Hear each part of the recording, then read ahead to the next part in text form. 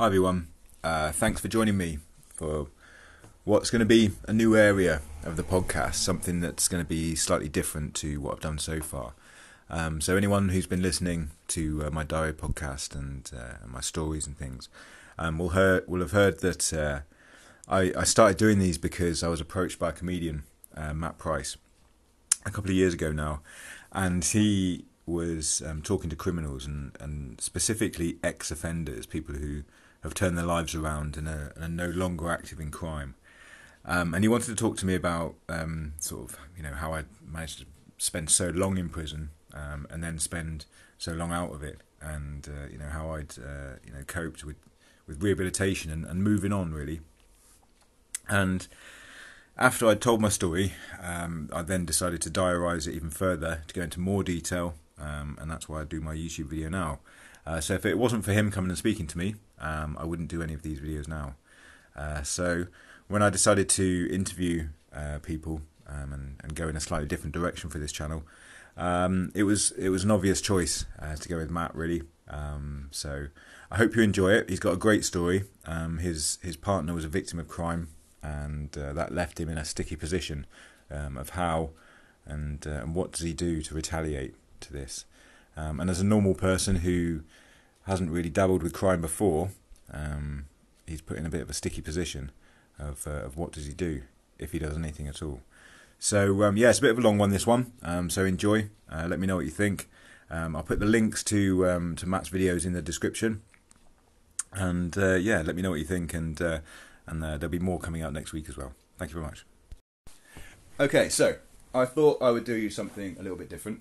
And for my first interview, I thought I would speak to the comedian, writer, and all-round good guy, Mr. Matthew Price.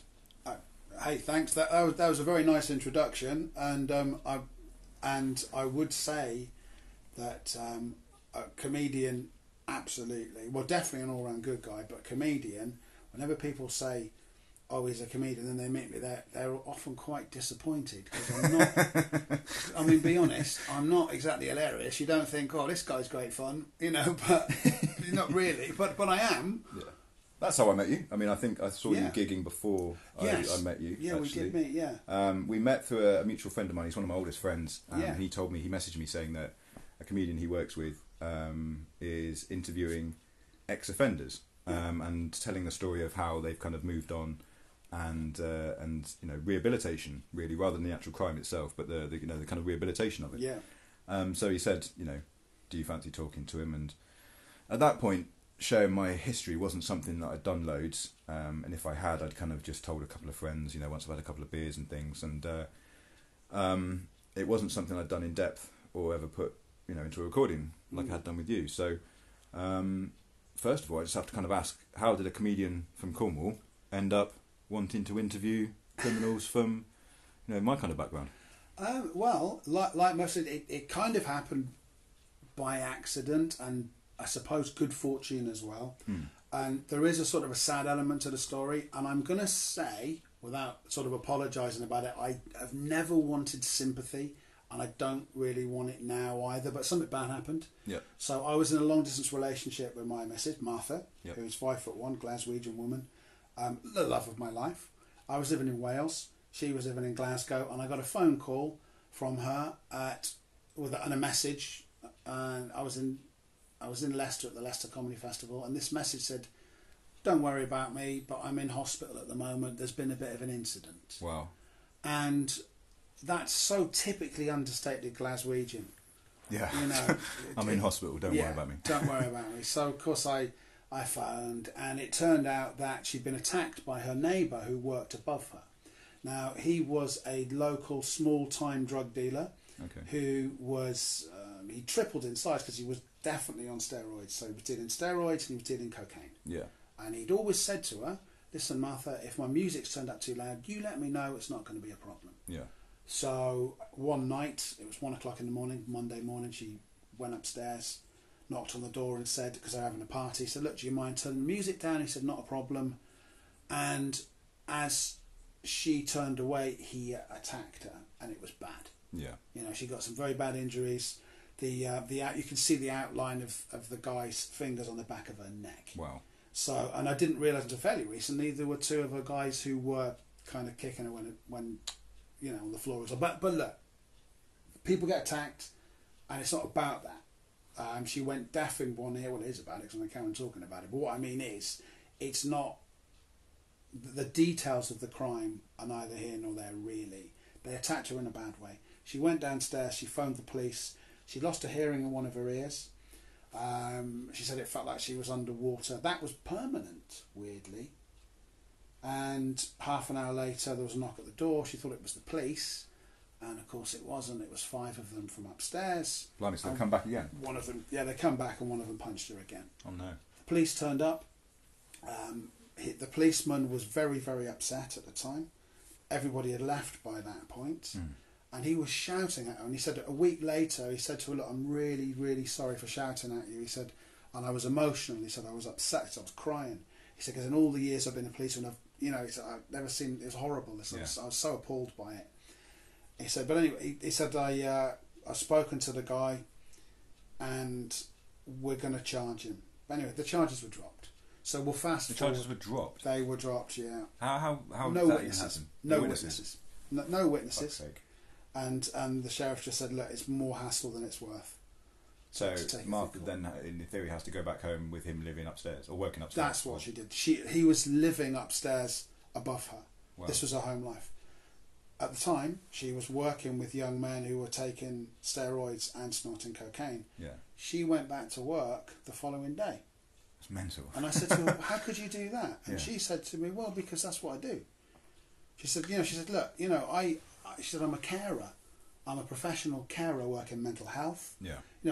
She's worked with everything, ranging from sort of children who've murdered people, to young men with schizophrenia, to young men, involved with substance abuse in this case. And she said, you can't, if you say that you're a carer, you can't just turn it on when you want to. You're supposed to care all the time. She was able to look at it objectively then, from a carer's point of view, professionally and objectively. Yeah, she was. Rather than looking at it as a victim. Yeah. And then, because you would have thought that she would then demonise the people that attacked her and that category of people, but then she went straight back and started being helping again. Well, she said, look, not everyone's the same. Some people just need to talk to somebody to try to understand the root cause of the problem, and they're not all him. They haven't all attacked me. No. This guy has. That was his way of dealing with it. That's extraordinary. Yeah, and it humbles me as well, and it's something that I've only sort of realised recently because we've talked about it recently. This is a long time ago now. Yeah. That happened, but so that was very humbling. But of course, I didn't know anything about crime particularly, and the guy was a bodybuilder, small-time dealer, had a sports car out the front. And he beat up a teenage boy in the close and took his top off and was telling everyone, look at me, I'm King Kong. The silverback. The macho rubbish, And who wants it? And nobody wants it. They're all too scared to say anything. Mags, Martha's sister, was at the local spa shop and overheard him boasting about how he'd been boxing with the neighbours. Yeah. Didn't say it was a woman. So, I was upset, obviously.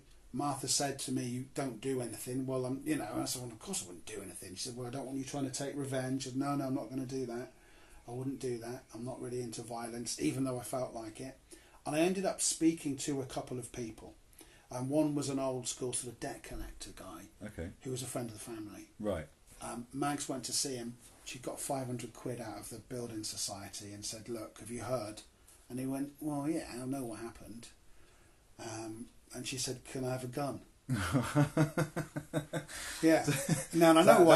quickly. Yeah, that's what I mean. So hold on, she was quite pragmatic a minute ago, and then maybe that's the Glaswegian in her. Well, no, but that's the Glaswegian in Mags. It wasn't Martha who wanted to get a gun. Right. Yeah, no, it was Mags, her sister, who went to buy a gun. Right. I want to go and shoot the guy because he's been boasting about boxing with the neighbours. And he said, no, you're not having one. And she said, well, why is that then? And they had a bit of they call it a stooshy. Okay. But a mild argument in Glasgow. And he said, because you'll go to jail. Yeah. You're going to end up in jail. And he said, do you know what it's like to shoot someone? And she went, no. Well, you're not going to like it. You're not going to enjoy it. No. He said, there's no receipts. He said, we're talking crime here. He says, the best thing you can do is take the 500 quid, buy your sister something nice. Yeah. And then he went into graphic detail about what it's like to stab somebody. And he said, when I stabbed someone years ago, and I thought at the time before I met him, I was a bit macho. Yeah. You know. And he said, well, I thought stabbing someone would be like sticking a knife in a tumshi or a turnip. Yeah. He says, not.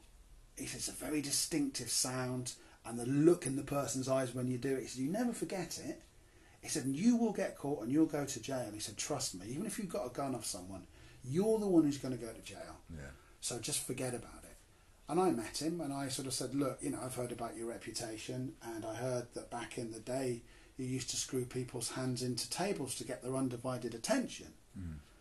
And he kind of, you know, half smiled, half rolled his eyes, because I've learned about the mythology of people. And I said to him, did that not lead to more violence? And he said, well, only if I met the person who owned the table.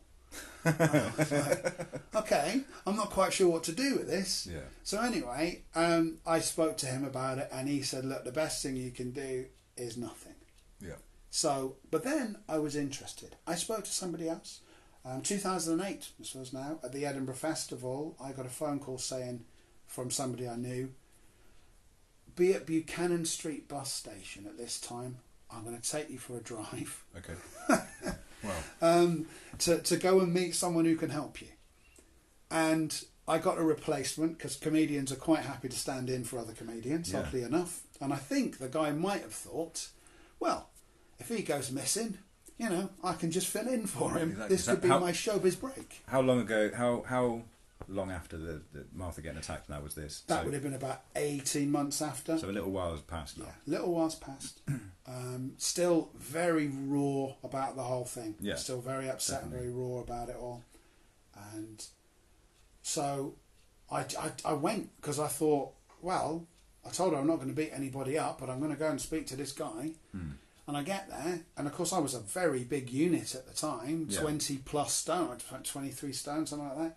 And the other guy was exactly the same. So we go to a hotel in Glasgow, quite a nice hotel, and we go into the car park, and we go to the gym, and there's a guy in his mid-70s, the guy who's going to help me, white hair, he's running on the treadmill, and he stops for a bit when my friend goes in to see him, and there's only him and a couple of other people in there, and someone who's running the gym. And they kind of looked at the pair of us as if to think, well, are you friend or foe? Because we know who this guy is. Clearly we were a friend. Yeah. And the guy just looked over at me and he nodded. And we went upstairs. And it's like something out of a film. I know how ridiculous it sounds. Yeah, no, it's because this is how it happens. Yeah, no, good, thank you. Yeah. Right? So I go upstairs, and I'm sat in the middle of the hotel, and I was told where to sit. And my friend said, right, I'm going to leave you here. It'll be up in half an hour. About an hour and a half later, he comes over, dressed in a suit, and he says to me, hello, how are you? And I said, yeah, I'm good, thank you. How are you? Nice to meet you. And he says, what do you want? And it was very nice the way he said it. And I said, I don't know. Because I didn't know. Yeah. And I figured, well, Martha has always said to me, look, here's the thing about Glaswegians. I think it applies to people involved in crime as well. She said to me, I said to her, I'm worried about the first time I went to Glasgow, I was worried. I said, I'm worried about going up to Glasgow because, you know, how do I know if I'm going to be accepted? She said to me, listen, she said, do not be a cunt. Forgive my language. And I said, well, I want to know if I'm being one. She said, you'll know. You will find out straight away in no uncertain terms. Yeah. So I figured, well, if I'm going to meet this guy, I might just as well be honest. So I said, I don't know what I want. And he said, well, how about I buy you a cup of coffee and we find out. So I told him about Martha getting attacked and what happened. And he explained to me, we were together for 8 hours in total, but he explained to me, he said, look, I've sat you here because there's cameras. He goes, if anything did kick off, it's on camera. Yeah. He said, so I'm just protecting you. So there's nothing to be afraid of. He said, can I ask you though, are you fear? Are you afraid? And I said, yes. And he kind of chuckled a bit and he went, well, that's all right. He goes, you're allowed to be. He goes, listen, you don't know me and I don't know you. He said, but I'm going to trust you. He said, I'm going to respect you and I know you're going to respect me. And then he said, there's 2 rival drug gangs in here. He goes, they talk about respect and they talk about fear. He said, but the 2 are very blended. He said, really, they trade on fear. And I'd never heard any of this before. Yeah. He says, a guy over there who's got a slash down his face. He said, the guy who did it, his dad shot him. Didn't kill him. He said he shot him. He said, that's how we deal with stuff. He said, you understand? He said, it's a very visceral, very immediate reaction. He said, you know, yes, people could technically take a hit out on somebody. It's not that. He said, there's an argument. You want it resolved. Bang. There you go. Do you know how difficult it is to shoot someone and not kill them, though? Oh, I mean, it must be very, very hard. It must be very, very hard. Yeah, absolutely. You know, I can't even imagine. At the time, I was just like, oh, my God. And he said, I study people. And I said, what do I call you? And he told me his name. And I said, no, I mean, like, are you a bad guy? You know, can you imagine? No, exactly. God knows what he must have been thinking. I said, are you like a gangster? And he went, no. He said, I'm a thief. He said, I'm old school thief, never been involved with drugs. It's not really my thing. He said, I study people. Grew up in the East End of Glasgow. I was a shoplifter. He said, I went to school with 10 people who committed murder just in my class. It doesn't justify it. And he was so thoughtful. Yeah. And so interested in how he sort of framed everything. And then he said to me, now, I don't know you. He said, but I can see the hurt in your eyes. He said, the type of hate that you have and the feeling that you have. He said, you really want to unleash that. He said, and I know it. He said, I know you want to hurt the guy who did it. Yeah. He said, but that type of hurt, he said, and that type of the pain you want to inflict upon that man that you feel that's very real. He said, once you do it, that'll change you forever. He said, that'll change you for the rest of your life, and you need to ask yourself, are you willing to make that change? He said, I know what I would do. He said, but I'm not you. Yeah. He said, so you need to decide for you. And he talked me through it, and he said, do you love her, you know, more than you hate the guy who attacked her? And I said, yes. And he said, well, there you go then. You already know your answer. And he said, nobody would blame you if you kicked his door down in the middle of the night and beat him to death. Yeah. He said, but there's consequences to that. He goes, we're talking about business as a professional criminal. You try not to be too emotional about stuff. He said, this is deeply emotional to you. He said, but, you know, try to understand what it is that's making you feel this way, which is very insightful. And he said, and stay away from people who deal drugs. And I said, and I didn't know at the time what he meant. And I'm going to clarify that. What he meant was, he said they're active criminals. They're a rival drug gang. He said, and I know that you want to prove yourself. And I'm like, wow, how do you know this? How do you know that? Yeah. You know, 'cause you're a people watcher, but how do you know? And he said, you want to prove yourself? He said, and I know that, yes. He said, I can introduce you to them. He said, but they don't care about you. They don't care about human life. Do you understand that? He said, it's about money. Yeah. He said, and that's fine, and that's what they do. I say hello to them as a courtesy. They say hello to me as a courtesy. He then explained about the art of shoplifting and how he had a big Mac, you know, a long raincoat. He said, which during the summer months you would get strange looks by people in Glasgow. He said, but he would steal to order. Yeah. You know, and then he nicked one for his mates. His mate could do the same. He said, before long, they were robbing warehouses. He said, and then someone said, oh, can you rob another warehouse? And he said, I know the way the kidology of crime works and the way the mythology is. Exactly the same warehouse. He said, look, this is a more complex warehouse. I'm going to have to charge you more money because they've got a different alarm system in there. Yeah. So, you know, there's a scale to the pricing. You know, I mean, amazing, right? So, to me, anyway, I never heard anything like this. And so, and he said, and of course, it was a dead easy job. We just charged them more money. Yeah. And he said we had to charge them extra for getting rid of the computers as well. He said to dispose of it, didn't we chuck them in the river? He said, but that's not the point. He said, but I told him I had a guy who disposed of them. He said, but this is the kidology of crime. And he spoke about mythology. He said, and the way that people sort of front things out. And he said, you know, he said, I would never... He didn't talk about... Because a lot of criminals, as you know, or ex-cons anyway, that they will just... This person isn't real. They're not as real as me. He wasn't saying that. He was just saying that there is a certain amount of kidology in the crime world, and that he'd studied people. I went to his funeral actually 18 months later, and he had 400 or so people there, and the minister was shaking because he knew who he was. Yeah. But then he got more confident, and the eulogy was great, you know. And the guy said, his best mate said, well, you know, so and so died. He said he was a lifelong collector. And he said, unfortunately, most of the things he collected belonged to other people. And the whole place was roaring. And then the minister, they all sang, and the minister said, and I sat on the back with a bunch of, you know, really dangerous looking dudes. The minister said, look, he said, we're going to sing this final hymn, and I'm going to ask you all to maybe sit this one out. And they're all laughing again because they can't sing. You know, they're half the Glaswegian faces are there, and so they had a chorus to sing in. You know, and his grandson gave a eulogy and all that. And it struck me that when I heard people say about, yes, he was a criminal, for want of a better term, and I don't use that as a pejorative term, he was a criminal, but he also had a very humane side to him. There was more to him than just crimes. So it was almost like it was his job, like anything else. But he was a nice guy other than that. Yeah, he was a nice guy, and he helped people, and he gave money in the local community. Yeah. And there was someone there from America who said, oh yeah, I bumped into him by accident, and he asked me for directions, and no, I asked him for directions, and he gave me directions, and I gave him, you know, a couple of pounds or whatever, and we just stayed in touch. Yeah. You know, because he was that kind of guy. And I'm not romanticising him, but I'm talking about the guy I met. And what really struck me was, wow, you know, okay, that's what you were.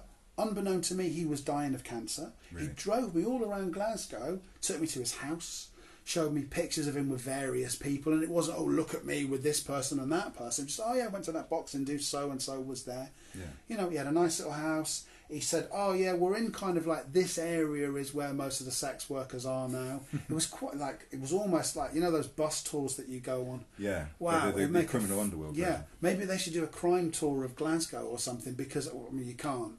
But it was fascinating. He wasn't telling me anything that would get anyone into trouble. But he was just kind of saying, this part of the city now it tends to be such and such a demographic and type of person who runs this, you know, and talked about drugs and various forms of crimes that existed. But what fascinated me was his insight. The fact that after, because he was retired, and he said, you know, he said, I've never really properly retired. I still know what's going on. Yeah. You know, his mid-70s, he's got the elder statesman thing. So people respect him, so they'll come for his advice. He said, but I don't commit crime anymore. Yeah. And I believed him. But what I really liked about him was that he was just so insightful and just seemed to understand so many things. And all right, maybe you could say, oh, it's not difficult to read me.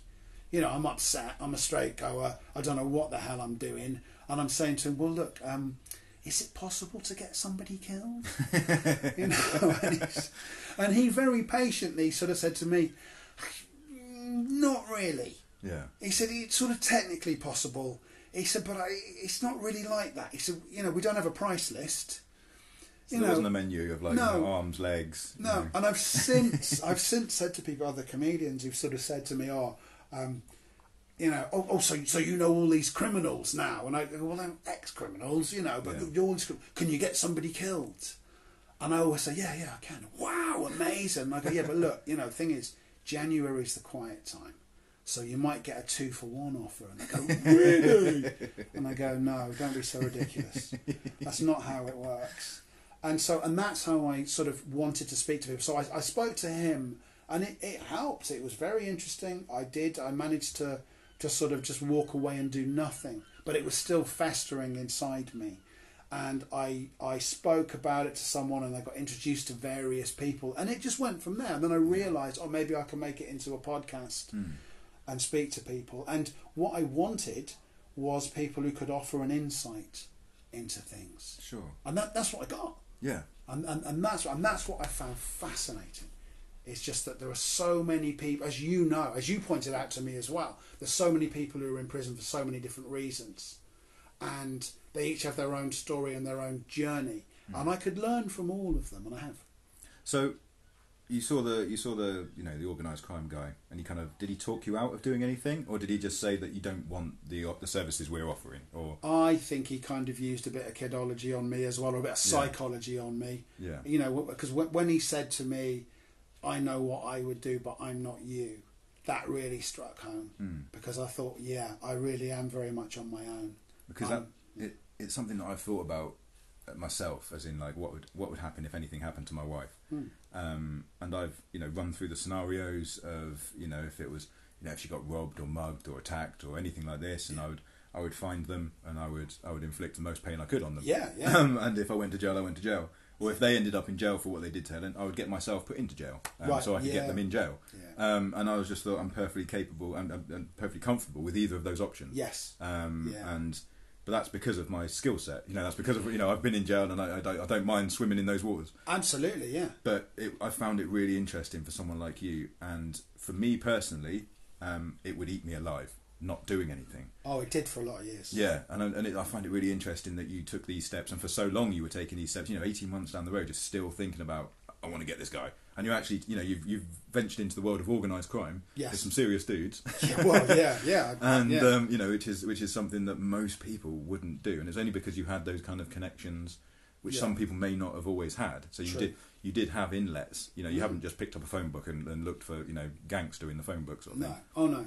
So, how did that equate then? So when you decided to do the podcast, how did you even approach? How did you pick a criminal to go and speak to, or how did it even work? Well, I think I knew somebody, a guy I refer to as Stab Vest Steve, who once sent me a stab vest through the post just for a joke. Fantastic. And he's the guy who, he's very funny. He's such an idiot. I love him to bits. And he got in contact with me because he sort of read about what happened to Martha, and he said, "Look, I'm not a weirdo. Do you want to come and meet me?" And I went, "All right," because I'll meet anybody. Yeah. And that's another thing. And I want to make it. I'm not a particularly brave bloke, but the Cornishman in me, especially, I will go and yap with anyone, anywhere, because I always assume everything's going to work out all right. Now that in itself is fairly brave. Because most people would just be like, I'm not going to do... Stupid. Probably stupid. But it's got an element of brave, because, just even going off, driving around Glasgow with a gangster and everything, that's not something that most people would do. No, probably not. But I didn't view it like that. I just view it as, well, this is interesting. Yeah. And I think that he must have thought, this guy doesn't know what he's doing. And I think I got lucky. Yeah. I think I got lucky meeting him. Because anyone else could have taken advantage. And he even said to me, you do realise 30 years ago I'd probably have robbed you. Yeah, exactly. And I said, oh yeah, probably. Yeah. But that wasn't. But that's not the point. We were there and then, and and I'm meeting a guy who I know nothing about, so I was just happy to take him as I find him, which makes me sound, I don't know, like a little bit happy, clappy, but I am, I suppose. I'm happy to meet people, and I suppose I didn't know what I was getting into. So, but Stabfest Steve, who I met him, and he him and his mate nicked. He explained what the crime was that he did. He nicked a massage chair from a service station, and to take to his auntie who had a bad back, and they broke it open so you could just use £1 coin to make it work. And she was so angry, and said, "You're gonna have to take it back." And he got arrested taking it back. Brilliant. which is ridiculous. And I thought at the time, well, you must be all right. Your heart's in the right place. I don't think that's a severe criminal. Maybe it might be, unless he could. But you can't tell with people, right? So once again, I took him at face value, and he said, "Oh yeah," he said, "stab vests. I mean, I got some." I said, "You have knocked off stab vests." Well, not knocked off. I acquired them. Thank you. Not an animal. And he said, "What I do," he said, "I get people to test them up by stabbing me in the stab vest." He goes, "Because obviously, I'm not going to sell. It might be moody, but it's not shit stuff." No. He said, and I said to this one guy, he said, "Come on, he fucking stabbed me. Go on, it's top of the range, mate." He said, and he actually stabbed me in the arm. He said, and that's why I've got a scar on my arm now. And I thought, wow, this is what you do. And he's a wheeler dealer guy. And he was quite nurturing. And I think when I explain about Martha, people are actually all right about it. Yeah. It's weird. I mean, there was one guy, Steve introduced me to a guy actually, and I wasn't even intending on interviewing him. So he said, "Oh, this guy's the real deal, come and meet him." So we're sat in the car, and I'm sat in the car like this, and the guy is sat behind me, and because I was too big to even physically to turn around. Yeah. And Steve is going, "Oh, remember that time, Kev, or whatever his name was? I know his name, I won't say it. Remember that time you slashed that geezer's face?" And he went, "No, I have absolutely no recollection whatsoever of that. That you are confusing me with some..." "No, you do. It was outside." And he went, "Oi, hang on, oi. And he went, "And who the fuck are you, mate?" And he poked me in the back like this. He said, "My name's Matt. I'm a comedian. You don't look very fucking funny." And I was like, "Oh." So we went to a local pub, and there weren't many people in there. This was during the day, and I had a bit of flu at the time. It was about 4 years ago.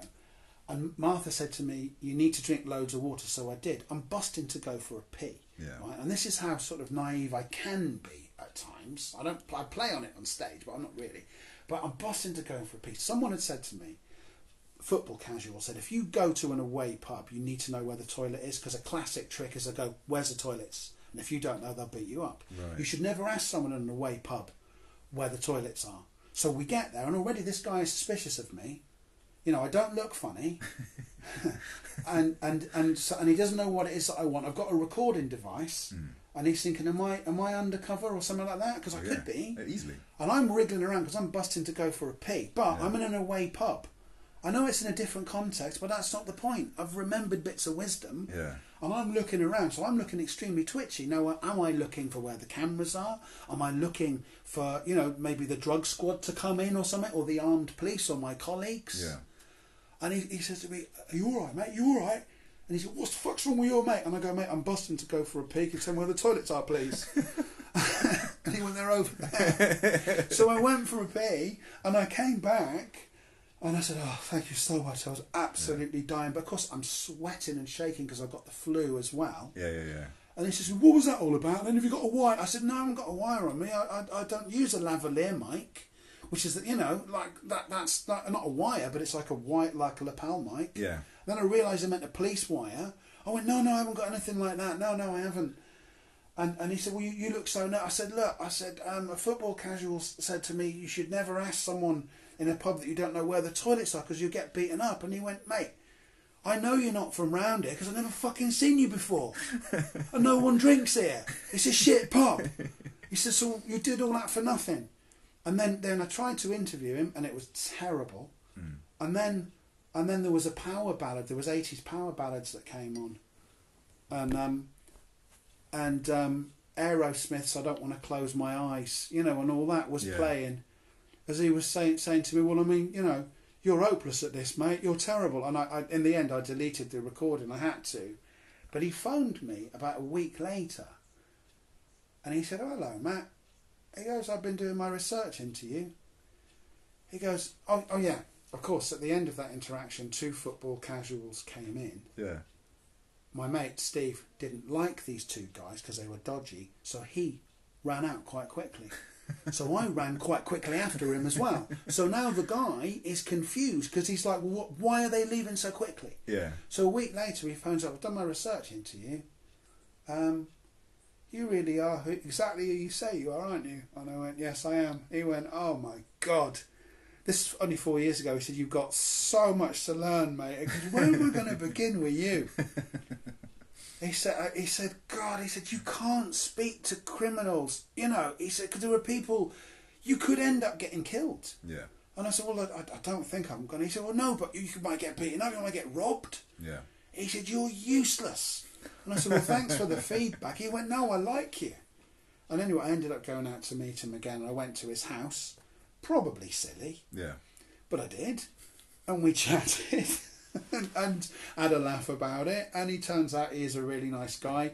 Won't speak to me on record. Bit uncomfortable about doing it. But he explained all about his life. Yeah. And he did say to me, "Listen, you're a decent guy, but you're going to have to chill out because you can't be that nervous around people." And I said, "No, I had flu. I didn't want to interview you." He said, "Well, good, I didn't want to be interviewed anyway." Yeah. And I said, "And I just heard that you'd slashed somebody's face with a meat cleaver and that one of their arms was hanging off." And he went, "Yeah." He said, "I had no idea about that." He said, "I haven't done that." So, it's been confusing. Those things happen, especially with the stories, how they it's like an echo chamber. It goes up. I remember one time I heard a story about myself where I'd put someone's head in an oven, and it had never happened. But someone told me about it, how it had gone round and round, and it come back to me, Of and course. it's and they were telling me, Wow. "Oh, that guy, you put the head in an oven." I was like, "Yeah, that happened, yeah." And it was just because once it goes, and you're not in control of it anymore. Yeah, absolutely. But I can understand that as well, the nervousness of being around these people, and obviously how it looked as well, because he was probably nervous about being around you. Of course. And because I know people in prison who are criminals and they're drug addicts and everything, but they've been beaten up because they've gone to drug places before and they look shifty. They look, the people have thought they were police, so they beat them up, even when they're not. Wow. They're just there to score. So That's it's so interesting. Yeah. So that it does happen, and it is something that could go from there. So one of the people you've spoken to a lot, and you seem to be quite good friends with, is the gangster Dave Courtney. Yes. Now, yeah. how on earth did you become the shivering wreck, in the pub with this guy, to becoming quite good friends and spending quite a lot of time with one of Britain's most interesting, notorious, and well-known gangsters? Well, I mean, I met Dave about 8 years ago anyway, so that was before Meat Cleaver Gate, as I'd like to call it, But my friend Steve, actually, Steve, said to me, "Oh, you want to come and see this guy at one of his shows?" And I said, "Okay." I didn't know anything about him. I vaguely knew who he was. Yeah. And I went along, and it was in a pub in Hitchin, and everyone was sort of really close-knit, like this, all shoulder to shoulder. And I got a lot of apologies from people bumping into me. That never happens to me. Because no one knows who anybody is in that context. So people sort of banging it, sorry geese. And at the time I thought, I quite like being called geese, it's quite pleasant. Yeah.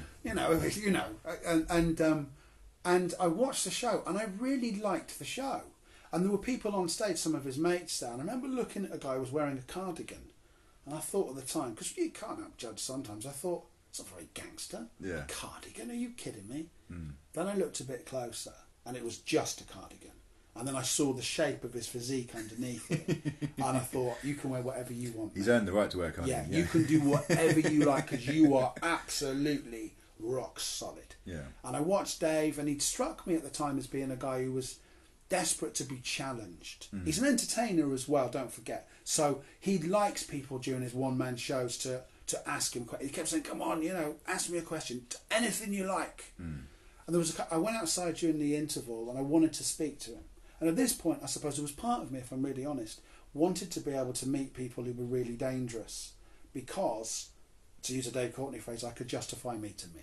Yeah. I figured if I was in the company of people who were really dangerous, that maybe I am a real man, this is warped logic, and that I can justify not taking violent revenge against Martha. That's Sure. me being very truthful. Yeah. Because if you can sit down and talk to someone who is extremely violent, who could hurt you, and you survive, it's almost like, well, no, I could maybe make the leap from a gibbering wreck in a pub to hurting somebody. But that isn't the case. But I went outside, and there were various people. There were a couple of youths outside, the archetypal youth, which I know is something that's parodied a lot, but this is basically how it happened. There were two of them on and said, "Yo, Mr. Courtney, can I just ask you, man, I've heard, that you don't feel pain in the same way that other people don't feel pain. You understand?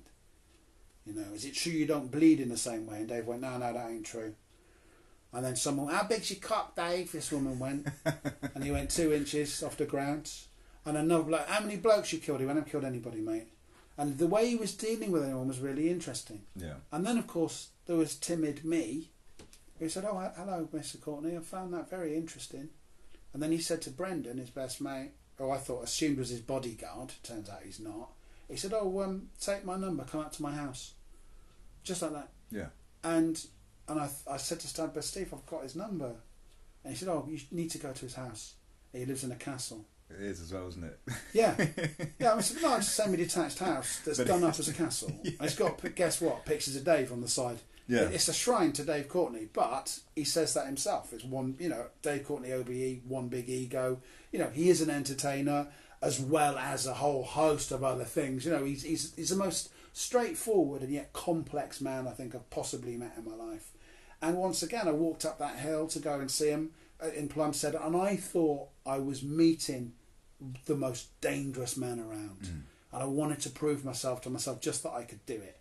And I've said to him since as well, if I'd have taken people's advice and listened to everything people had said about him, I would never have gone. Yeah. He's on devil worshipping sites apparently. Yeah, I remember reading his books in jail. I read Stop the Ride, and I think the other one was The Ride's Back On. And from those two books, just the way he talks about, he was the head bouncer for all the clubs in London and things, and they used to have organised mass brawls with other groups and travellers, and there'd be knuckle dusters and weapons and all these kind of things, and you just think the guy sounds like an old school one of those warriors, to put in the middle of the city. Yeah. And then there's all the drugs and everything that goes along with it, and just that lifestyle. And you know, you read the books, and he gave the police a key to his door because he was Yes. so tired of his door being kicked in every other day. You know?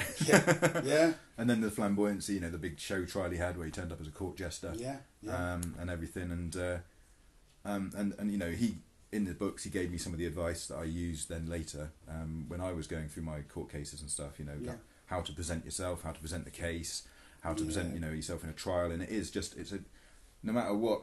I think one of the things he said was, no matter what has happened, it's what happens on the day that's decided in court. So, you know, never write yourself off. But again, you see, I was struck by his wisdom. I think that was what I saw during that show. I thought, I don't know what, because I said I enter these situations not knowing what to expect. It's a blessing in some respects, because if you overthought it, you probably wouldn't go to any situation. Yeah. But I just was struck by the wisdom.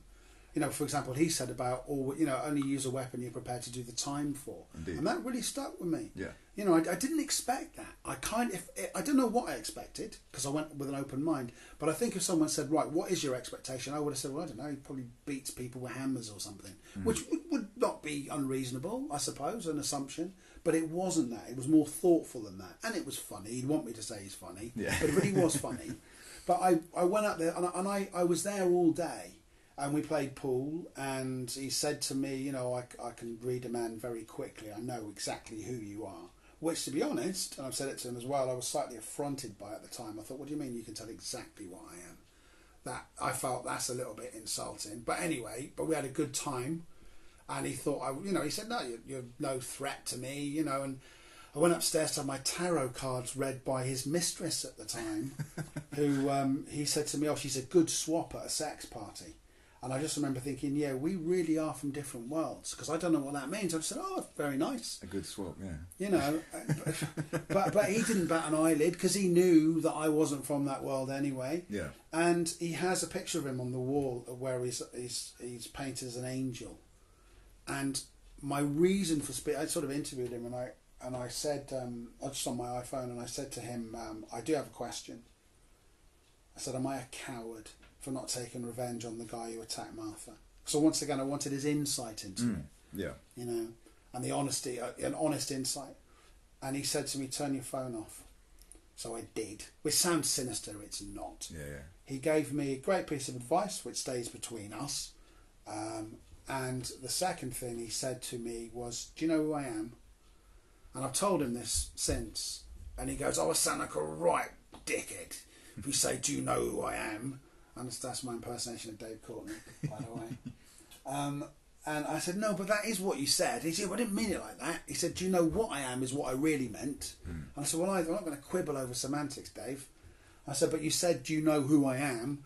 Which he did. And I said, well, no, not really. And I didn't want to say, well, I've heard you're a devil worshipper, because that seemed a bit too forward, even though I've been there for 8 hours. And he said, well, you've been up at my house all day. People have been coming and going. You don't know who any of them are. He said, and you're scared. And I went, of course. You know, of course I'm scared. I don't know what I'm doing. He says, weapons on the wall. I mean, they're all decommissioned, but that's not the point. You know, and he said, you've probably never seen a knuckle duster before. You've had your tarot cards read. You've been speaking to my mates. I've spoke to you, entertained you, and this, that, and the other. You're scared, and you're still here. He said, we never have to talk about you being a coward again. And I walked back down that hill thinking to myself, remembering that. And I thought, I'm really so happy that you told me that. I needed to hear that. Even then, at that point, I needed to hear it. And it meant a lot to me. Because I thought the world's most dangerous man had told me that I was not a coward. Exactly. And I needed to hear it. And I walked down. I remember thinking, is this the criminal underworld? Why does he have a sex dungeon at the bottom of his garden? It doesn't make any sense. You know, why has a dominatrix walked in and sort of just spoken quite openly about her day, about what's going on? Oh God, I've got to do another cock and ball torture. You know, and why did it just seem all so normal? Yeah, why isn't anybody else? No one else is freaked out by it, and I'm quite comfortable with it, and I seemed like they're all right. And I remember I got back and I said, Martha said, how was it? And I went, yeah, it was really interesting. You know, I think I liked them. I said, but I have no idea what the hell I've just seen. Yeah. And then he phoned me the day after and said, do you want to come back up? And I said, all right. And I've been going ever since. No, I find it interesting, and I touched on it a minute ago. about the bravery and the you feeling like a coward, and you've just gone on that journey that you have, and walking with those people that you have, because that is not a cowardly thing to be doing. No. You know, a coward sits at home, curtains shut, hiding. You know, you would, you know, and being afraid. You know, even Martha was brave and carried on doing her work and everything else. And like, you know, that the painter you're pitching, you know, the cowardless is only in your mind. You know, and that's possibly because that's what you're inwardly thinking about yourself. I mean, but the stuff you're doing isn't cowardly or not brave in the slightest. Well, I'll tell you something about Martha. I'm going to add this because sometimes people ask me about Martha, and the guy lived above her for 2 more years. That's insane. And obviously he was still dealing. He got warned off of that. I don't actually know what happened to him because I've let go of it. I haven't forgiven him. I'm not going to forgive him, but I just don't care about him. It doesn't matter. Yeah. But he came down. She was making falafel, and the smoke alarm went off, and he came downstairs and knocked on her door. I've got a baby upstairs, and blah blah blah blah.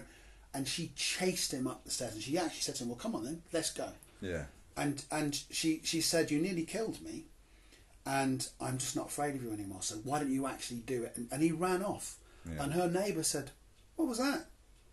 And she said, "I just told the hardest man in the village to go and fuck himself." Yeah. And she said it was a real moment, and word got around that this tiny woman had stood up to this guy, and then suddenly it was like, right. And things changed after that. Things definitely changed after that. I mean, he left. I don't know why he left, but he ended up moving somewhere else on the scheme or the estate, as they call it. But it wasn't the same for him after that point. And she got a lot braver. I mean, it damaged her self-esteem. I know it did. It damaged mine. But I know that she said, "I'm just not afraid of violence anymore." Mm. And what this journey has done for me, I think, is it's by meeting people who have been violent and getting their perspectives on it. It's helped me to make my peace with violence, and it's helped me to not be afraid of it anymore. No, indeed. And that's great. And that doesn't mean, I'm not sort of saying, well, come and have a go if you think you're hard enough. I don't mean that. I'm saying, listen, if you think you're hard enough, you probably are. Yeah. But I feel better about it. I'm not afraid everywhere I go. I'm not worried it's going to kick off. Yeah. You know, because of course it can kick off. Yes, it has kicked off. You know, at times, but I'm not scared anymore, and I'm not scared to walk away from any situation I might find myself in, and that feels a lot better. And the whole journey, basically, for me, has been very much that if you're afraid of something, i.e., crime and violence, and you confront it, even the little insights that I have from people, which actually can be monumental at times. That really helps me to not be scared of it, because you've just got more of an understanding. Yeah, sure. You know. So, I mean, other than sort of Courtney and the other guys you've spoken to, who have you found sort of the most interesting from from their stories? Because obviously, there's I really liked the prostitute lady. Yeah, I liked the one who you don't have, the good one doesn't sleep with people. Yeah, yeah. And then there was the guy, the hammer guy as well. He was brilliant. Yeah. So yeah, I mean, who have you found most interesting, or most insightful, possibly? I actually love all of them because each one has been such a sort of a personal achievement. Yeah. When I listen back, you know, like when you listen back to your own stuff, you'll think, wow, that I'm hoping you listen back. Oh, that just came over so well, and it's hard to pick a favourite. I think one thing I would say, the armed robbers are quite interesting. Because, as you know, in jail, they seem to have quite a lot of respect. And I don't know why that is exactly. Maybe it's because of the length of sentence that they do. It also takes a lot of bottle to do that. Like, it's quite easy to sort of mug somebody or something like that. But to then go, like, to penetrate something, to armed robbery is another level. Yeah. But yeah, there is almost like a ladder of crime. Yeah. There's the petty thieves, the grandma robbers and that sort of thing. And then there's the thieves, the drug dealers, and then armed robbers go up there, and then murderers up on top. So, absolutely. So being on the wing with lifers and things is a real leveler, because you're on a wing sometimes with someone who's been in there 20 years, and they may have been around different prisons and things. They've grown old in prison. Yes. They don't care. There's nothing that they can have taken away from them, because they're already spending the rest of their life in jail. Wow. And that's amazing. I remember speaking to one guy, and he telling me about how he'd done a tour of like mental hospitals because he got bored. He knew he was spending the rest of the time in jail, so he started acted insane, got himself put in Broadmoor, and spent a few years in Broadmoor, just getting drugged up out of his eyeballs, acting mental. I did a gig there. Have you really? Yeah. Wow. Yeah, I did a gig at Broadmoor. But I think in terms of everyone I've met has offered me something really interesting, and that I promise you isn't sort of a trite answer.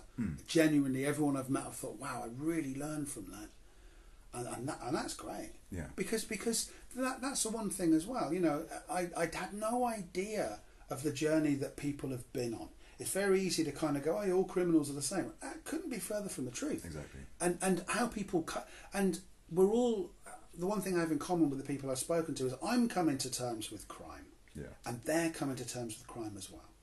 Because you have to. Yeah. Right? You know, you look back on it and you reflect upon things. And all right, it's from a different perspective, but we're all in a way suffering from the consequences of crime. Indeed. So getting those perspectives has been really good for me. And you know, I've just always gone along with an open mind. I have to say, Frank Portinari probably surprised me because on paper, he shouldn't be a good person. He shouldn't be a good guy or an interesting guy. He should be too scary to speak to. Yeah. Frank, I mean, he's from North London, and he was a football hooligan. His words, not mine. He was a member of the National Front. That's difficult. Yeah. You know, and he went to jail for supplying guns. And he was the commander of the London UDA, Ulster Defence Association. So, wow, that's quite heavy. Yeah. But I read his book before, you know, a couple of days before I interviewed him. I thought, wow, I'm definitely, a couple of days before, I think. And I thought, I'm doing the right thing speaking to this guy. I absolutely need to speak to him. And I did, and I'm glad. And I suppose he surprised me. But everyone surprised me in their own way, yeah. I think is what I'm trying to say. And so that's been good. And everyone has offered me an insight that's been really valuable. And even the woman in Spain, Paula, I mean, I knew within 30 seconds of meeting her, I thought, yeah, you are the real deal. I know you are. She imported, I think she said 30 tons of hash. Wow. You know, and that's quite a lot, right? That is a lot, yeah. And that wasn't even what she got sent down for. You know, and she said, oh no, there was bribed policemen and judges, everybody got done. Yeah. And she was running, but she said in her own words, I walked into Alarin prison, maximum security prison, and I thought, fucking own this place. Yeah. And she did, pretty much. She actually got her husband to bring in drugs in the cavity in his chest where he'd had a pacemaker put in. And she said he brought me in a mobile phone, but he bought the charger as well. I could have killed him, she said. And I was like, wow. But she was the real deal. But it was interesting. And with her, because I think she's made a lot of money from crime. Yeah. And is quite comfortable. She'd had a great time. And I still think she's not active, but she knows what's going on over there. And she's, you know, so crime has worked out for her. Yeah. But even hearing that was interesting. Yeah, so all these perspectives have just been invaluable to me because nothing is cut and dried and nothing is entirely straightforward. And even with violence, as I said to you, you know, like not everybody's violent. No, indeed. And that's comforting. I mean, one of the things that I found from doing this is when I spoke to you, I just assumed that it'd be just true crime fans who like it. And one of the things that I've found that people listening to it is it's all walks of life. So you know, you've got true crime fans, you've got people who are going through a similar situation. So their friends and family might be, you know, in crime or into you know getting falsely arrested, things like this. I've had a mum listening to it whose son's just gone to jail. You know, just listening for a bit of insight into what's going on and things. So just the different the spectrum of people that are interested in this kind of stuff. Oh, very much so, yeah. But also the people who've lived it as well. It's such a broad spectrum. I mean, because every person you spoke to has been different, haven't you? You know, it's not just been a similar set of people, or you know. Yeah, very much so. Sometimes the accents are the same because it's all geezers, but actually, yeah, I think mostly the experiences have been very different, and that's what I've enjoyed about it as well. Was there anything that really surprised you? Was there anything that you thought when you went to an interview that you thought was going to go one way, and then it was just something completely else? Well, I mean, Dave Courtney was completely unexpected because, you know, I've never met... There will probably never, ever be another Dave Courtney. No. I wouldn't have thought. The interview... I was in Moscow, actually, doing some gigs over there, and he says quite casually, like it happens all the time. But I was in Russia doing some gigs, and I went to Moscow, arranged an interview with a guy who cancelled last minute, and I thought, oh, God, this isn't going to go well. But I met another guy, an Arab guy I was chatting to, and he said, oh, See, I am braver than I thought I know. He said to me, "Why don't you come and speak to my housemate? She'll tell you all about drugs in Russia." So I went. Yeah, again, that's not a normal thing to do. That's not It's ridiculous, that, isn't it? I seriously, that's idiotic, isn't it? So so I met him. He told me what bus to get. I got the underground, and then he met me. We went on the bus, and he said, "Okay, this is a very old building. It used to be a brothel years ago. It's all right, so it might be a bit weird when you get in." Yeah. And we went in, and she was half French, half Italian, from London, was a ketamine dealer. And she told me all about sort of crime and how it works and how drugs work on the dark web in Russia. But that was unexpected. Yeah. And I don't drink anymore, but I sat there getting quietly pissed with her. So I was hammered by the end of it. I thought, and she said, "Oh, that was it." She said, "I've talked to you for half an hour." And I thought, great. But then her boyfriend, for whatever reason, she was going to meet, couldn't, cancelled for some reason. I think something come up. And she said, "Look, I'm free all evening now." So I stayed and chatted to the pair of them, and he's on his shisha pipe, this Arab guy, in the background. So that's a little bit surreal because he's hauling on this shisha pipe, and we're just chatting away, and you can hear me getting progressively more and more drunk. But I got sort of about 3 hours of footage, and I was absolutely hammered. And he, to his credit, he took me, he walked me back to the station because I wouldn't have found it by myself. Yeah. And then I somehow found it. I got on the underground, got back to wherever, found where I was staying. I don't know how I managed to find where I was staying, and just sort of went to bed and woke up the following day, terrible hangover. Gosh.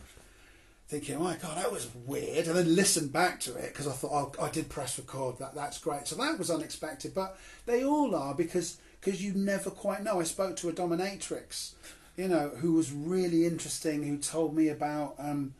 How she had sex with a guy who had no arms and no legs. Oh, wow, pillow man. It was brilliant, just brilliant. So they've all been. I found the whole thing, delightful. Yeah. Weirdly, but I think that's probably good. I don't know. I'd like to think that's probably the right attitude to have. It's better than regretting it or not.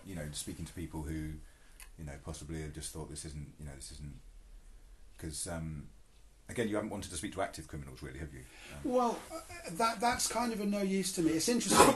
I've spoken to some off record. Yeah. And by off record, I've been very upfront. I'm always upfront about who I am. I go, "Look, I do a comic by trade," and they go, "You don't look funny," and I go, "Oh, we go again." I don't know what I have to do to convince you. And I go, "I do a podcast." "Oh yeah, I do a podcast." "All right." And I'm just interviewing people, and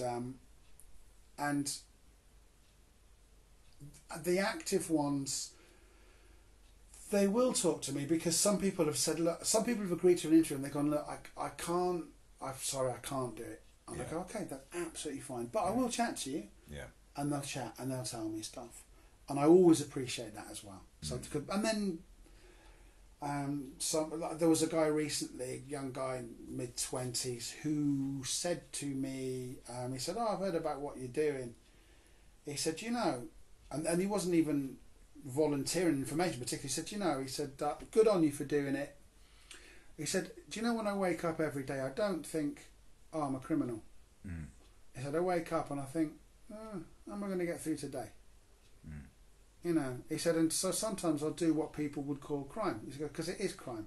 He said, "But I'm not strutting around thinking as I'm doing it, I'm a criminal. He said, "I do things." And I didn't even ask what it was that he did. I have an idea of what he's up to, but I didn't really delve. And he said, "The thing is, I could take you down the road now to meet a crack dealer." And it's only about 3 weeks ago he said it to me. He said, "And you could meet him." He goes, "But his question would be, do you want to buy any crack?" Yeah. He said, and his second question would be, "Why don't you want to buy any crack?" Yeah. And I went, "Oh." And he said, "So what do you want to go and speak to him for?" Yeah. He goes, "And actually, you might be looking, there's a chance that you might be looking for an insight into something that doesn't actually exist." He said, "Consider that as a possibility." And I said, "Thank you, I will." And it was an interesting perspective once again. That's it. So not everybody has a story that is worth telling or is interesting, or maybe they're just a horrible person. Well, maybe, who knows? But in everyday life, not everyone has an interesting story. Some people will swear blind. "No, I'm the most tedious man in the world. I just go to work, I do this, I do that, and that's it. I want to keep myself to myself." Yeah. So there's not a bad thing, but I've been lucky in that I've met people who have told me fascinating stories, shared their lives with me. You know, told some people have said, "Yeah, I've told you stuff that didn't think I was going to even talk about." Yeah. But I've always been very respectful. Well, I know when you spoke to me. I mean, it was because I did, like I said, I did an interview with you, and it was the whole reason I started doing this because like you said, it was fairly well accepted, and it just made me think. Then I'll diarise what I did, in the entirety, because just speaking to you, I realised, I missed out this story and I missed out that story, and because it's condensed down into it was an hour, but it's still it's an hour of 10 years, and I was just, absolutely. So so I once I went through it, I realised different experiences I'd had, and it was actually quite difficult to recount some of it because you're taking yourself back there and you're describing situations that are really difficult, and I realised quickly that I could either go down the road of glamorising it and talking shit, and I'm the big guy and I won this fight and I beat this guy up and did this.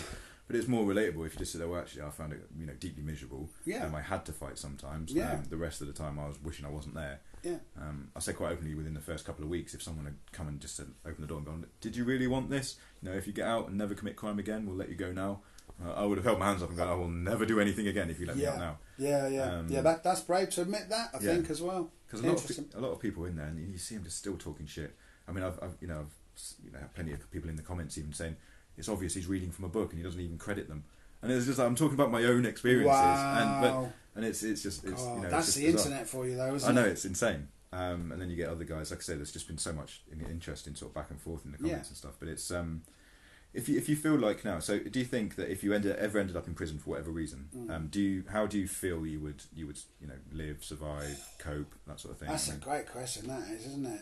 I mean, I'd like to think that that would be a happy ending to it, and I'd do like a happy ending is probably the wrong. Yeah, probably. I'd like to think it would end well. Yeah. And that I would I'd maybe do a psychology degree or something, and then come out like John McVicar did, an expert in like a PhD in, well, he did sociology, I believe, but maybe I'd do criminology or something like that.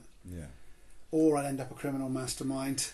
But no, no. Do you know what? I don't know. I think it's the sort of thing that you don't know until you're faced with it. Indeed. But here's the thing. Do you know something I find interesting as well? I learn in retrospect. So it takes me ages to learn things sometimes. I was about 20 years old, a long time ago now. I was in Bath, or Bath as the posh people call it. I was at a hostel. Yeah. There was a guy there from America who was a prison officer who just quit, and he was travelling the world. And I said to him, "I've got to ask you, why have you quit?" And he said, so I used to watch these guys playing basketball. He said, every day. He said, they were brilliant. They were so good. He said, tall, athletic black guys playing in the yard. He said, who were doing the most amazing slam dunks like you see on the telly. Yeah. And he said, and I looked at him and I thought, God, I'll never be you. I wanted to do that, and I'll never be you. He said, and I just looked at them and I thought, I thought, it's such a shame that you've wasted your potential. Yeah. And he didn't mean it in a stuck-up way. It's very easy to say that could sound patronising, but he didn't mean that. I don't think. I like to think he didn't. But at the time, I didn't really understand what he meant by that. But now I kind of do.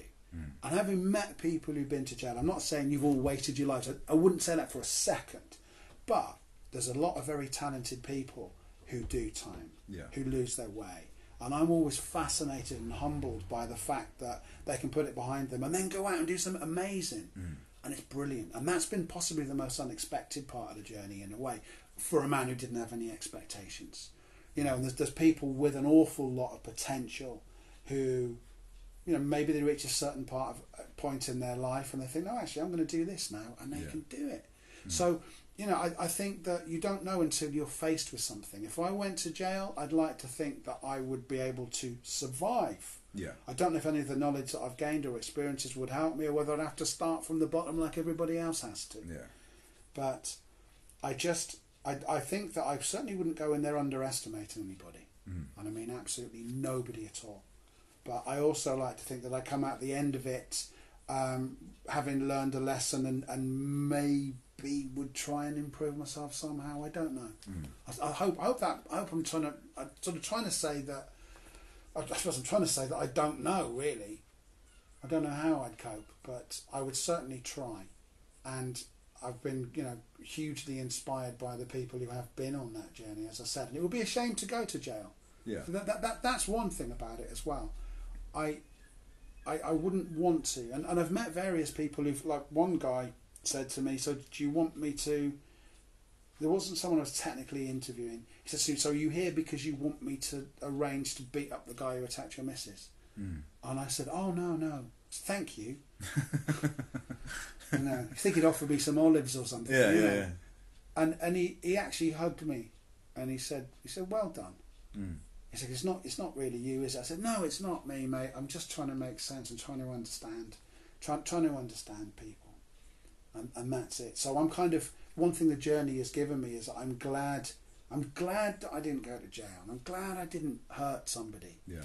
It doesn't make me better, but there's plenty of people who have had the experience of going to jail who've actually said, actually, you haven't really missed out on it, mate. No. It's and I'm no better than anybody, but I'm glad that I haven't. And I suppose people have said, no, you've done the right thing. Just carry on living your life.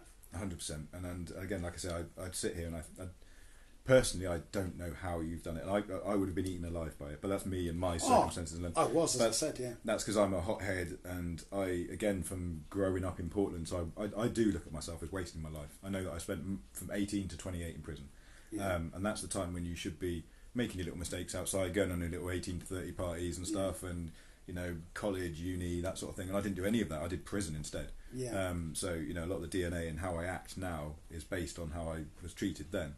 And it's so I think you'd be okay. I think as Courtney said to you, you'd end up either just hiding away in yourself for a little bit, getting yourself a book, and but you'd probably end up with a bunch of guys who are similar to you, as in you shouldn't really be in prison, but you've ended up here.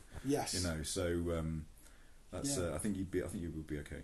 But see, I think to go back to what the prison officer said, the retired prison officer said about wasted potential.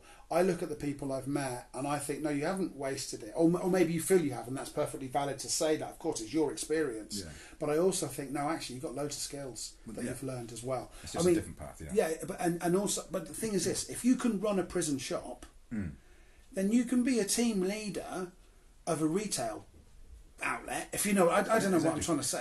I've looked at it from a business plan point of view. That's what I mean. Everything I would have done as a drug dealer, I'm sourcing a supplier, I'm getting a good deal. That's what I mean. Finding customers, making sure your product is at the right price for you to make money and still be viable.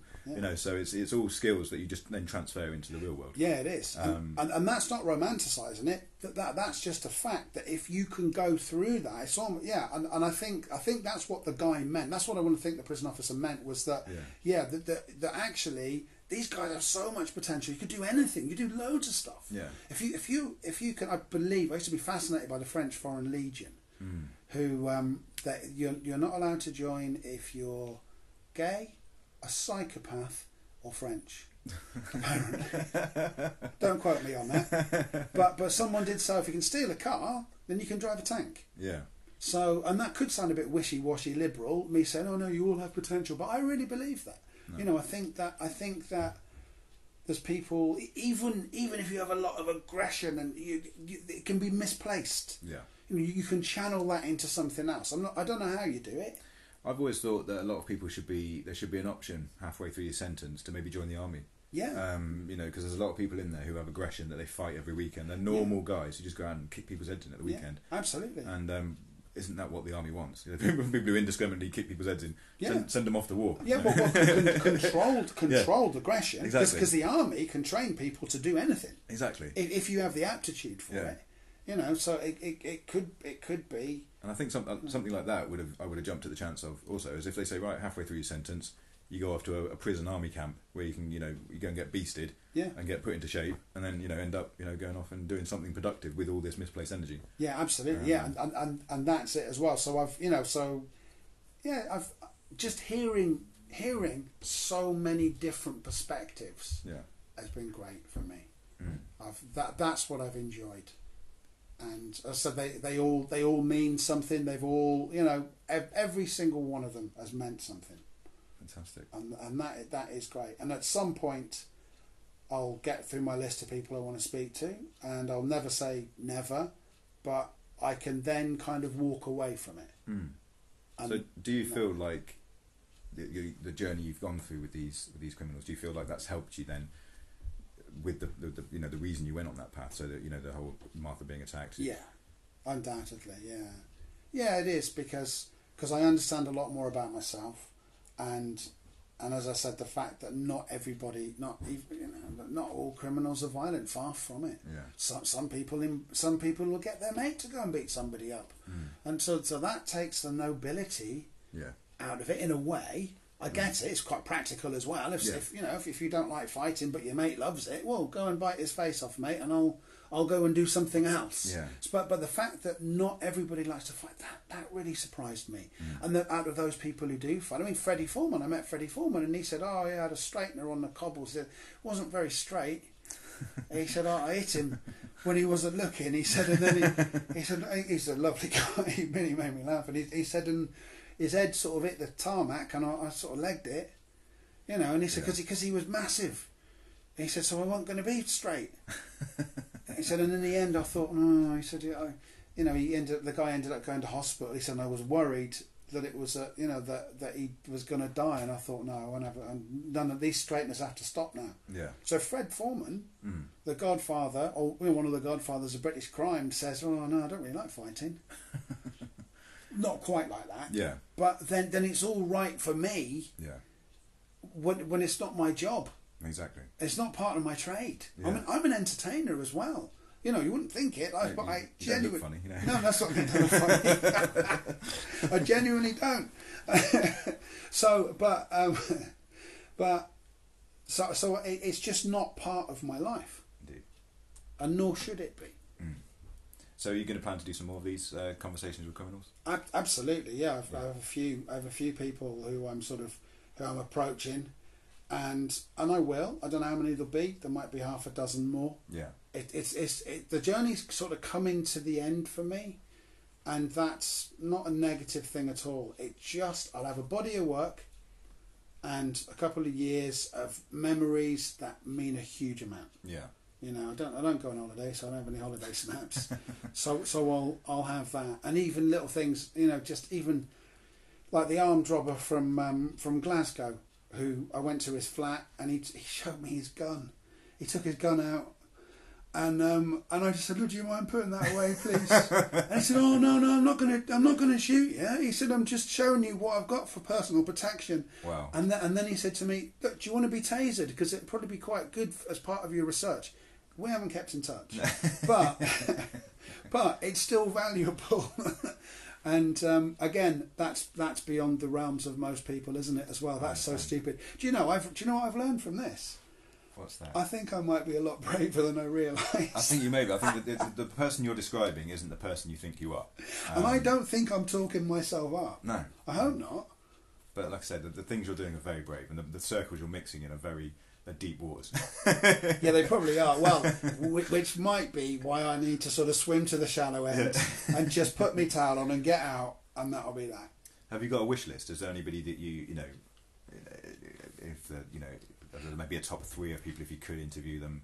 Yeah, there are a few actually. I would very much, and I do know him as well. I'd really like to speak to Tony Sales, because he's a very insightful guy who hasn't been involved in crime for many years now, but he was a con man, essentially, and really has such a great understanding of social engineering. And the first few times I met him, I thought, what is it about you? I couldn't work it out, and now I know what it is. His brain is just working all the time. He's such a clever guy, and he's just this very fascinating mix of streetwise, but can also speak to people in the corporate world about how to stop hackers from ruining their internet. Fantastic. So that's such an interesting thing for me. I would actually like to speak to Marvin Herbert. Really? Yes, I would. I'll tell you why. I have very specific questions for him that I'm not going to go as far as I'm not Princess Leia and he's not Obi-Wan Kenobi. Yeah. But there are certain things that I really want to ask him Yeah. about violence. Sure. I don't think that'd be difficult to get him to talk. No, probably won't. No, absolutely not. But I would like to speak to him, and I don't know whether I'll be able to. He's very much in demand. You know, I've heard his story, and there's no trick. I don't. You know, I'm not. There's no subtext to me. I don't trick anybody or anything like that. But there's very specific questions that I would like to ask him. Yeah. And who else? Those two for definite. I've set one up with an older guy who was around post-war. He would have been about 8, I think, when the war ended, and he was involved in crime then. Yeah. And has quite a lot to say about the Krays and various people. So he'll be interesting to talk to. See, I love the Krays. I was listening to a podcast the other day about them, and the lady who was talking about them tried to describe them as fairly pathetic people, really, because they still lived at home with their mum, and you know, they never really left the boundaries. They did all this and that, and even the celebrities they surrounded themselves with were kind of, you know, the down and out ones, the ones who kind of needed the attention as well. So they weren't really mixed. It was all kind of very produced. Right. Obviously, they were very violent. You know, they did what they did. There's no denying that. But it was the internal conversation that they were having with themselves was quite a pathetic one. Almost, it was like, you know, they were quite sad people, and then used the violence to push themselves up and beyond. Because if you think about it, they weren't living in a mansion. They didn't have, like, you know, Courtney had a big picture on the wall. Yeah. They lived by making everyone afraid of them. Yes. And then, you know, still went home to their mum and stuff, and you know, it's just bizarre. But again, they're just these are the walks of life. You know, the variations of the. You know, I don't think you would have. I don't know. I mean, just from my experience, I don't know if they would have been. You would have liked being around them as much. They just seemed like more out and out bullies. Yeah, there is that. I mean, yes. I'm trying to think if there's anyone I haven't liked. Certainly, I've liked everyone who I've interviewed. Yeah. And I've liked most of the people. There are some people who are just scary. Yeah. And you just think, and you just think, no. You know, and it's all very well looking for the, you know, for the best in somebody, but when you think, no, you are 20 plus stone of steroids and probably coke, and you could snap my neck. Yeah. I'm not going to ask you about your childhood. There's just no point. I'll just move on. It's fine. And so there were boundaries with it. Yeah. But for the most part, no, I've actually really enjoyed it and found it utterly fascinating and compelling and inspiring as well. And but only but then it's like any walk of life. There's always one or two people you're going to think, oh no, I don't like the look of you. I don't like the vibe. It's all about energy, isn't it? Really, because we're dealing with people for the moment. Well, we are people, so there's a whole broad spectrum of people, and very occasionally, I did have a guy actually who ended up going back to jail. One of my guests. Yeah. But was it one of the ones that actually you interviewed? Yeah, interviewed him. Back in jail. Was it for the similar sort of thing you'd expect him to be doing? He was an addict. Ah, okay. You know, and Terry Ellis, a guy, a very interesting man actually, ex-armed robber, went to Grendon, which is a controversial process, therapeutic prison. Yeah. He phoned me actually because he knew about the guy, you know, who went back to prison. He said, look, it's not your fault. No. He said he's addicted to crack. He said, and that is more important than anything else. He said, and anyone can get addicted to crack. Yeah. You know, he said, you just have to take this one and just accept it happens. And I was, oh yeah, no, it's fine. It's not going to put me off speaking to people, nor should it. No. Because on the day we met, he was very interesting to speak to. I still learned a lot from it. Yeah. And that's something I've found actually, because I said towards the beginning of me doing my podcast that I'm not that person anymore. Yeah. And what I found is I am that person. I'm just choosing not to act in that way anymore. Yeah, that's interesting. And because for me to be able to, you know, because it's wrong for me to keep saying I'm not that person when I keep acting in the same way, but I'm having to hold back or I'm conflicted and things like this. So I am still that person I was in prison. I'm just choosing not to act that way anymore. Yes. Yeah, that makes sense. And that's the best way I've found of looking at it without being too kind of schizophrenic about it. Yeah, well, no, I know what you mean. No, I think that's good though. That's a great assessment. But I think, for you to get to that place, it's quite a long journey. I think to get there, isn't it? To be able to articulate that and to sort of accept it in a way is a very, you know, and I find that really interesting. You see, and that's something I have to thank you for, because without me doing the podcast with you and then realising that I'd condensed it and kind of not glamorized it so much, but I tried to tell you the kind of the version that I like to portray. Yeah, but we all do that, though. Yeah, and as soon as I started to, I mean, because it wasn't even sugar-coated, was it? I told you about getting bullied and things like this. I mean, it wasn't, all bravado, but it was, I did find afterwards that when I looked back, I'd been lying to myself about some of the times in prison. Yeah. And when I diarised it and actually broke it down into a timeline, I realised that most of it I was miserable. There was, maybe out of the 10 years, there was 2 years of it. I was happy and just having a laugh and fucking around. And those 2 years were towards the end of the prison time. Yes, yeah, oh yeah. So it was something that, was therapeutic for me, made me realise why I act the way I do, why I kick off and try and dominate people, is because that's how I had to be in Portland. Yeah. So that was the set of, rules that I had to live by there. And it just doesn't work on the outside, and you end up being this lunatic, mental, having breakdowns, Well, of course, and it must be. I think I forget how you express it to me, but just the idea that, hang on, if you're working in a conventional job, whatever that is, or you're working and you're not involved with crime and you're just working normally, if there is such a thing, you can't really be chasing or have someone phone you up at 4 a.m. and say, look, I've been robbed, can you come and beat someone up for me? Because you're like, well, no, I've got to be up at 7. And that actually happened to me while I was at work. My phone was blowing up, and I was, and I got him, and he was just saying, he'd been punched in the face by this guy, and he was like, come on, we're going to need to go and sort him out. And I was like, well, we need to do it after 5 o'clock, No, I can't just walk out of work. Where before I'd have been like, you wait there, I'm coming right now. Absolutely. And I would have loved it. And, I enjoyed being that guy, and I enjoyed always putting my hand up and saying, I will do it, because one of the things I got caught for, and nearly got the life sentence for, was because someone needed a debt collecting, and I just said, I'll do it. Yeah. You know what I mean? And as stupid as it was, I was always that guy, because I wanted the props, I wanted the reputation, I wanted people to think, Adam, he's a lunatic. Yeah. So. Yeah, but see, I can kind of understand that as well, because you can't really play at crime, I don't think.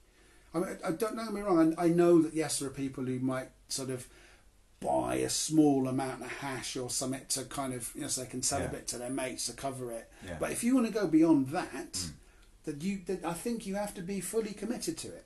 There's a term that comes from a Mobb Deep rap song, right, called halfway crooks. Oh right, yeah. And it's essentially about that. You can't be a halfway crook. Yes. So if you're going to sit there selling hash and everything, you have to learn to be able to protect yourself. Yeah. So you have to sit there with the weapon and everything. You can't just sit there with the weapon. You've got to be able to defend yourself. Yeah. And not only that, if you want to see your sales going well, you've got to take out the other dealers around you.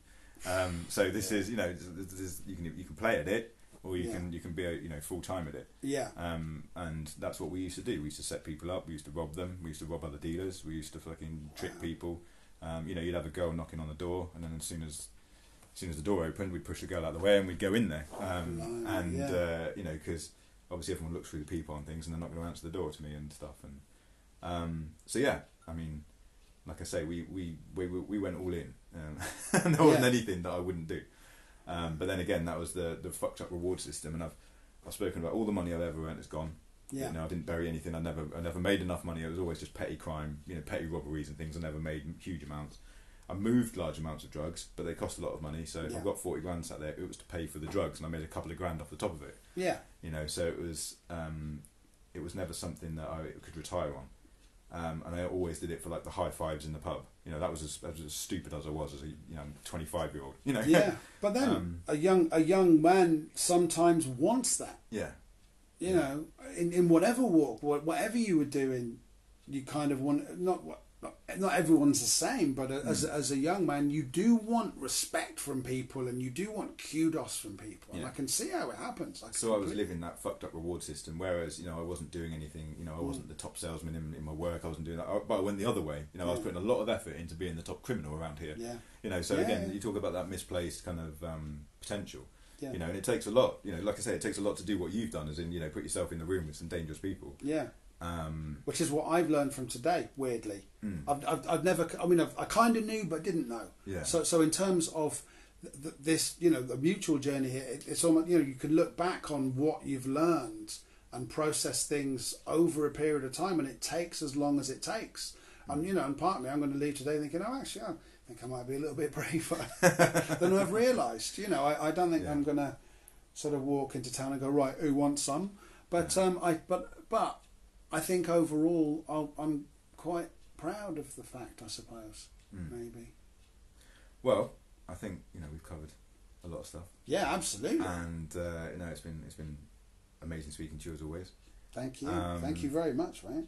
I would be interested. I would encourage you to put your stories onto YouTube as well, because obviously they're available. If anybody wants to listen to them, search "Conversations with Criminals" with Matt Price.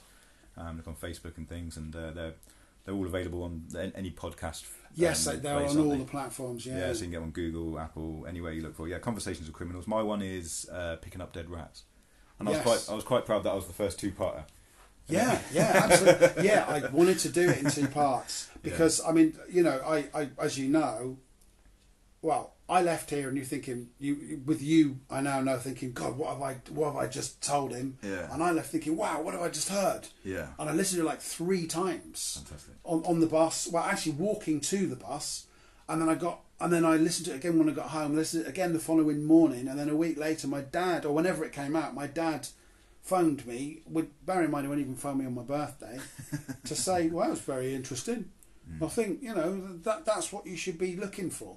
Because that's insanely humbling. Because as you remember, when you left here, I was just like, "Well, sorry if I've bored you for the last hour." Because again, the mundane, the things I was talking about just seem boring and mundane. We didn't even get onto the exciting bits of like robbing people and holding them hostage and things. And but it's but that isn't what people want to hear. That's not. Well, it's interesting. It's always interesting. Your spin on stuff is always interesting as far as I'm concerned. And of course, I've sat here thinking to myself, God, you are spectacularly tedious today, Price. Not only do you not look funny, but how boring are you? So so we do it to ourselves, and I think that it's sometimes, and I think it's just part of being a thinker, maybe, and but to the average lady who sits in Devon knitting all day. Your path is just insanely interesting. Just the way you've gone from being you went from being a victim of crime, you and Martha, to then sitting around the table with some of the most dangerous people in the country and holding your own and getting advice from them and becoming good friends with them, not being robbed by these people. Do you know what? Really thinking about it, that's quite an achievement. Yeah, just swimming with sharks and holding on and being fine, and from a Cornish lad. Coming from the country to where you have been. Wow! I've never thought about that, mate. Yeah, brilliant, fantastic. So thank you very much. And to everyone listening, look for Matt Price. And it's been a pleasure speaking to you. Thank you very much. Brilliant. So after speaking to Matt, and after thinking about this and then listening to this again afterwards, the bit that jumped out at me was when he said was he a coward? And I couldn't think of any less of a person who I would think of as a coward. The circles that he moved in and the position he put himself in after his partner being attacked and things was nothing of the actions of a coward or someone who was afraid in any way at all. He's just not a criminal. So that was the difference between the actions that he took and the path he went down, rather than the actions and the path that I would have taken or other people would have taken, who are the acts of a criminal. So he'd probably done it in the most logical way and the way that kept him out of trouble the most. Because I've always thought that if anything ever happened to my wife or if anything ever happened to a family member of mine, then I would react violently and there'd be nothing I wouldn't do to get revenge on these people. But then I would end up with a long time in prison, and the people that I was protecting and fighting for would be sat outside, writing to me, saying to me that they wish I hadn't have done it. They would have been happy with me not doing it. It's definitely the right path that Matt took. The one of dealing with it internally, and just forgetting about it externally. Thank you very much for Matt for coming on the podcast. Next week we're going to have there's a prison officer I've spoken to who spent 30 years plus in the service. We're going to be listening to him talking about stories of mental health in prison and escape attempts and also just the day-to-day life of dealing with dispersal prisons. All right, so that one's going to be a little banger as well. So next Monday, 6 o'clock. Thanks everyone for listening. Brilliant. Cheers. Thank you.